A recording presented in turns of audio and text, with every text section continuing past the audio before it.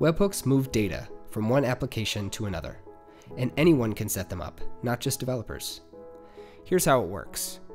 First, create a customer I/O campaign that triggers when data arrives via webhook. Copy the link.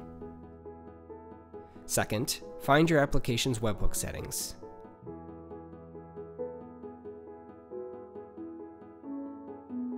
Third, paste the link where prompted and save.